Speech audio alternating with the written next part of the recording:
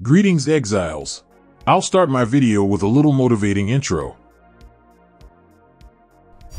Wow, valuable loot from a metamorph. Pretty rare. Finally, my first real loot goblin.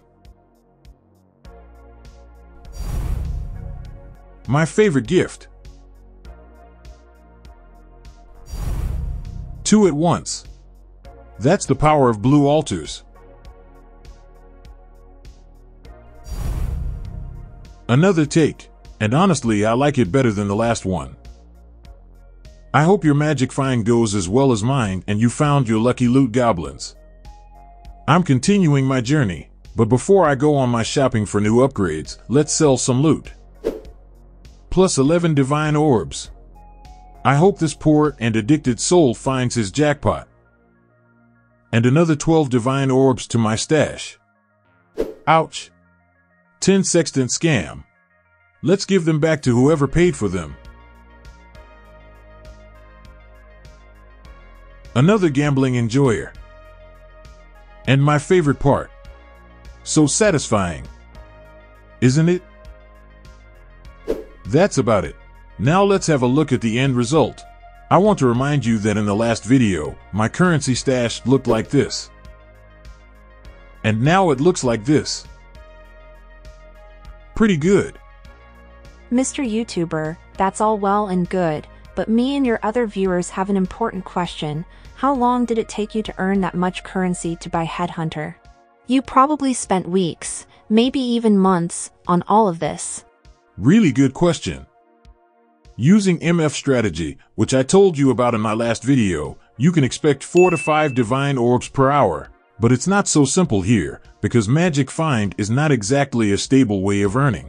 And sometimes your earnings will be less than 4 divine orbs because there are bad days, and sometimes it will be much more, over 10 divine orbs per hour. Also, you can always hit the jackpot, like I did on my other character.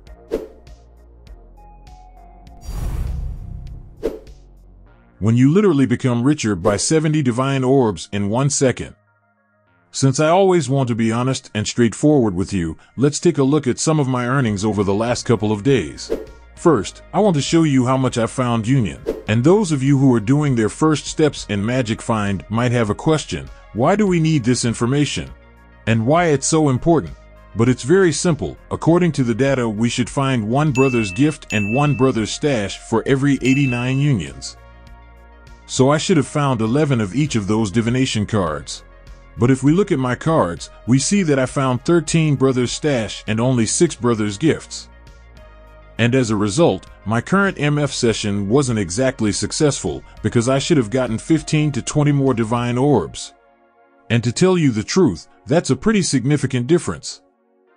I tell you all this and show it not because I want to cry and complain about my bad luck.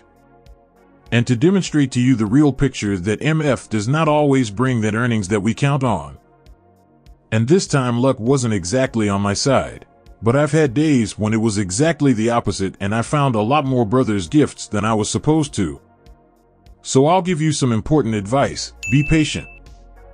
You'll definitely need it, because you are sure to have unlucky days, but luck is always waiting for you after that. But getting back to the question about how much time it takes to earn on Headhunter, we can make a simple calculation to answer this question. Right now it costs 96 divine orbs, so if we earn 4 divine orbs per hour, then that should take 24 hours. But as I said before, you never know what's waiting for you when you play an MF character. Sometimes it'll be 20 hours, and other times you can get that Headhunter in a couple of hours. But enough of this ranting and let's buy this damn Headhunter already. I didn't buy the belt itself, I bought the doctor's cards, because that's a little better value. Finally, we've reached the main stage of my journey, and let's see what this build can do with this unique belt. As I said earlier, you will notice the difference immediately, especially in terms of visual clarity. I don't know about you, but I love this kind of gameplay. It feels so good. Okay, all jokes aside. Now playing is much easier, and most importantly now we spend a lot less time to clear a single map.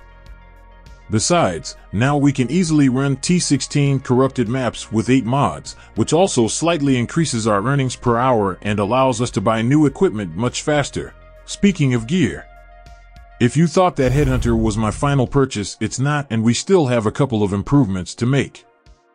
First of all, Forbidden Flesh and Flame with gratuitous violence. Pretty pricey purchase, and is it really worth it, you might ask? Yes. First of all, we free up a glove slot, so we can use Sadamas Touch with curse enemies with vulnerability on hit. And that's an extra 10% quantity of items found. Exactly what we need. Also, these unique jewels increase our damage, because they give us 20% more physical damage over time.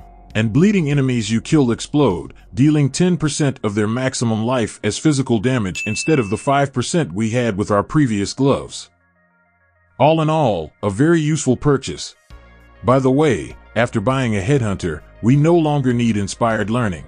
So remove it and free up a couple of skill points which you can spend at your own discretion. Next, I plan to make a couple of premium upgrades, because at this stage the build is fully up to its purpose. But if you want, as I do, to invest more in your character, then you should change our wand. You can buy the right one, but let's go with crafting. For starters, we need the right base. Fractured T1 or T2 damage over time multiplier and a high attack speed. Now we'll need corroded, shuddering, jagged, and metallic fossils. We need to get +1 to all spell skill gems. Wow, right off the bat. Now we need a free suffix, so we use Orb of Annulment. Hopefully the +1 to all spell skill gems stays. And again with the first time. And I'm not bad at crafting, isn't it? Next step is Benchcraft, cannot roll attack modifiers. Now use Harvestcraft, add a new physical modifier, and remove another random one. Here we should remember to pray to the gods of randomness, because if we lose +1 to all spell, we'll have to repeat all the previous steps, and that will cost us around 7 divine orbs. Personally, when I do some hard craft, I always make an offering.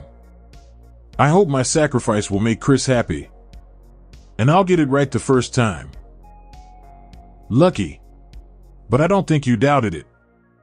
Well, the hardest part is over, and we have a nearly perfect wand. Next we use Benchcraft again, but this time its prefixes cannot be changed, and we go back to Harvestcraft. Find there, reforge a rare item with random modifiers. And here we are guaranteed to get a physical damage over time multiplier. The only question is what tier it will be. I got T4 and I'll probably stop here.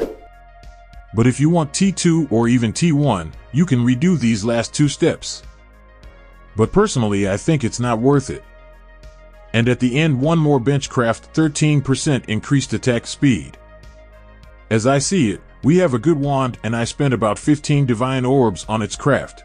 You might say it's pretty expensive, but if we look at how much those wands sell for, wow, what a price these days.